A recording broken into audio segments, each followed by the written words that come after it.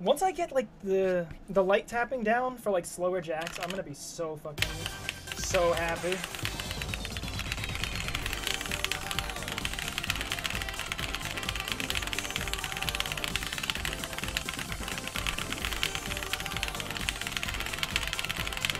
Make me your own.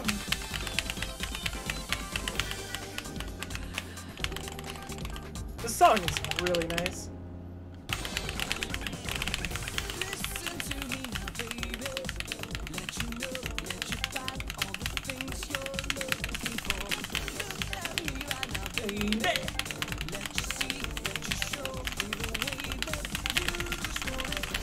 Wow, I've never done that before.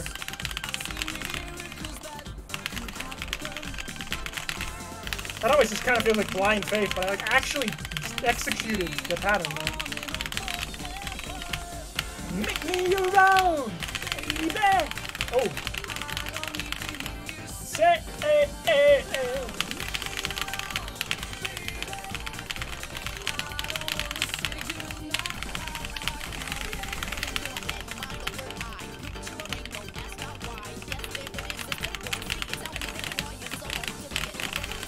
oof. Gotta watch that light happen. What? I did that legit too.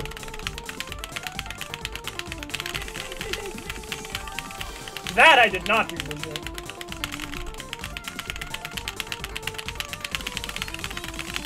Make me alone.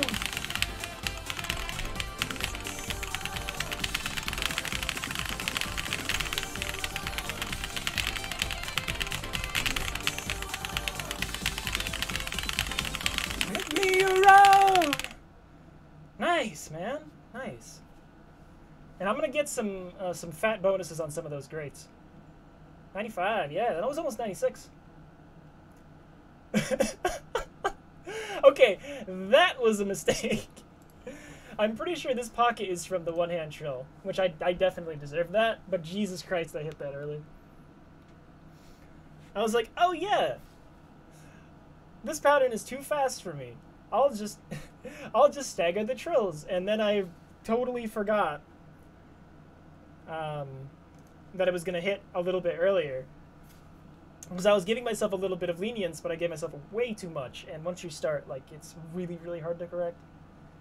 And I just kind of ripped myself out of like probably a good 0.5% right there. That's kind of,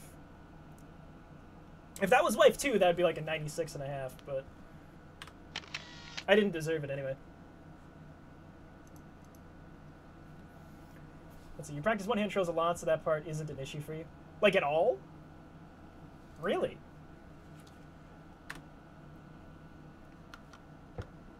If it was those trills in isolation, I could probably do them. It's